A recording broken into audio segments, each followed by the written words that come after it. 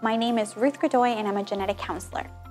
Every pregnant woman has taken a pregnancy test, but today we're going to talk about another type of test that more and more pregnant women are taking, a genetic-based test, so that you are well prepared for the months and years to come. In this series, we're going to talk about a specific type of genetic screening test known as non-invasive prenatal test and whether it might be right for you and your baby.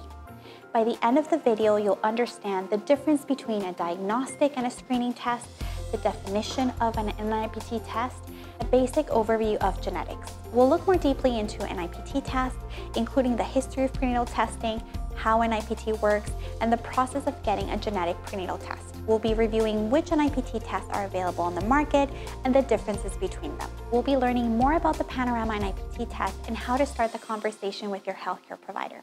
Thanks for watching.